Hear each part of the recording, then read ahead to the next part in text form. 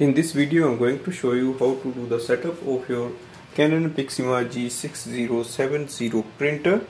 This is the Wi-Fi setup, that is connecting this printer with the Wi-Fi network of your home or office using the display panel.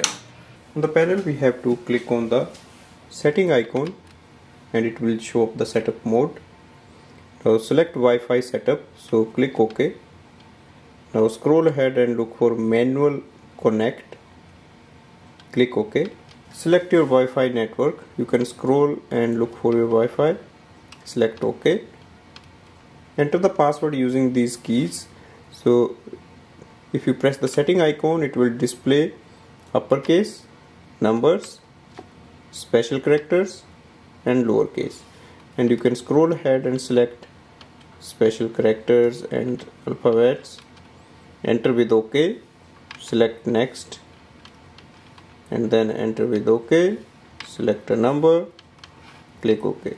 So this way you can enter the password, and when your password is completely filled in, press and hold the OK button to apply. You will see the Wi-Fi signal on the screen.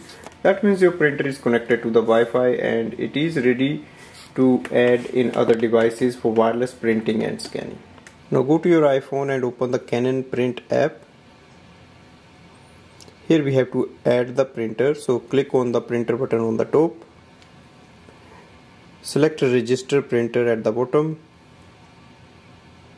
Wait for the printer to appear. Select Canon G6070 series. Instantly it will add up the printer and we are ready to use it for wireless printing and scanning using the Wi-Fi network of your home or office.